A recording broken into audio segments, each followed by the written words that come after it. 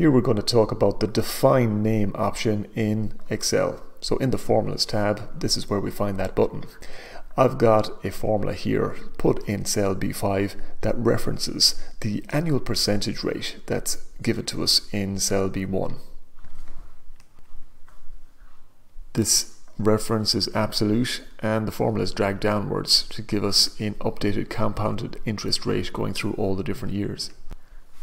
In certain formulas, especially when we've got absolute cell references, it could be a good idea to just define the name of that cell instead. So the way that we do that, I'll just put the focus on the cell in question, click on define name. Excel, if it sees an obvious label beside that cell, it often gives you the default option or the hint to use that particular label. I'm just going to use APR, click OK, and from here on, anytime where I put in an equals, I'm using a formula, I can refer to that cell by the label. As soon as I put in that label, it is essentially the same as putting in the cell reference.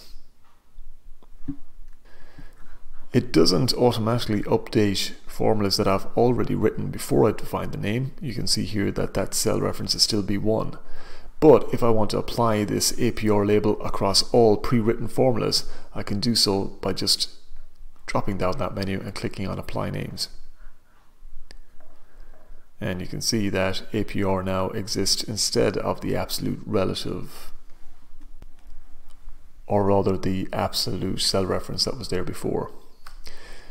Using define names, it's handy that I don't have to always click away to different cells, especially if they're on a different worksheet, and the APR or the define name will work on different worksheets as well. And it also makes reading of formulas that little bit more easy when I can see labels inserted in a formula rather than just cell references. And that's how to use the define name option in Excel.